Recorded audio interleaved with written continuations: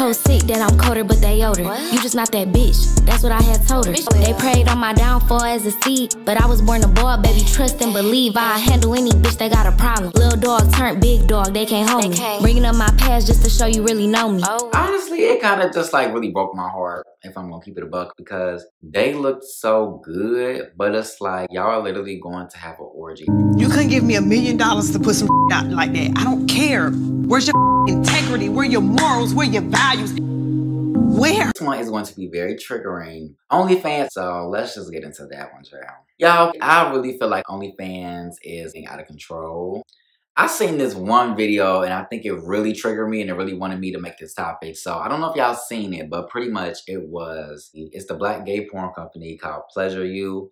And they recently did this video and it was like the dudes, they was walking down the hallway and they was in these onesies, and then like the onesies had the ass out, and it was like 4 or 5 of them, something like that. But y'all, honestly, it kind of just like really broke my heart, if I'm gonna keep it a buck, because they looked so good, but it's like y'all are literally going to have an orgy. You couldn't give me $1 million to put some out like that. I don't care. Where's your integrity? Where your morals? Where your values? Where? And I'm not judging anybody for what they do, but just for me, I feel like it's just way too lustful. I feel like it's very much so just sleeping with people, that many people, and like all the soul ties that I know could come with that, and just the emotional turmoil that it can really do to your spiritual and emotional health. It's just not, and I just really, really hate that. I'm not gonna say I hate, because hate is a strong word, but I just really dislike that that is such a popular thing, because I really feel like it takes away from true love. I feel like it takes their energy away from their true gifts and abilities and skill sets. And I feel like they could just use their time and energy in a more healthy way, and that they could just do something different that's just not so lustful, and it's not just like fast cash. And that's another thing I want to say. I feel like it's fast cash in the sense to where, like, you know how niggas sell weed, like, yeah, selling weed or pills or whatever you selling, like, it's gonna get you that money quick. Of course it is. It's gonna get you what you need. What he say, drug money, it can get you what you wish about, bitch. Drug money, it can buy you what you wish about. Like, yes, it is, and it can be beneficial. I feel like the long-term effect, like, it's just dangerous. Like, you know, you can get killed out here in these streets. You can go to jail for a long time, be away from your kids, be away from your family, be away from your loved ones. So I feel like it's similar to that. Like, yes, you get some quick money, you get some good money, but at the end of the day, I feel like you're risking your health. It's just over-sexualized. I just hate how everything is so over-sexualized. I think some gay dudes can be over-sexualized and they can use their sex and sensuality. They just make it their main focus, and it's just not cute, respectfully.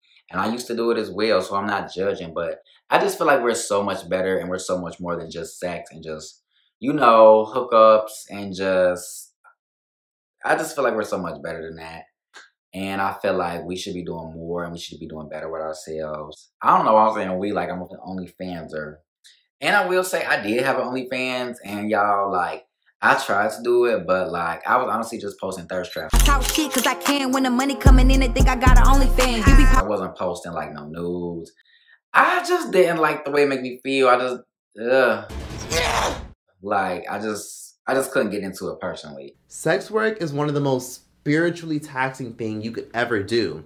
Every single sex worker I've ever known for my life who does OnlyFans and does premium Snapchat, they're spiritually being taxed, because when you do that kind of content, people are always going to expect that of you and perceive you a certain way. What you put out is exactly what people are going to perceive of you. If you post yourself on social media, shaking your ass constantly, busting your poom poom wide open, you better believe people are going to walk up to you and automatically view you as a sexual being.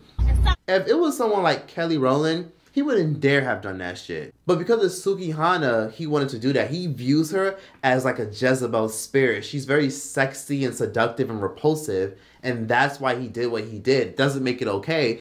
I'm just a 9-to-5 type of nigga, honestly. I'm gonna just get it out the mud, the 9-to-5 way, entrepreneur way.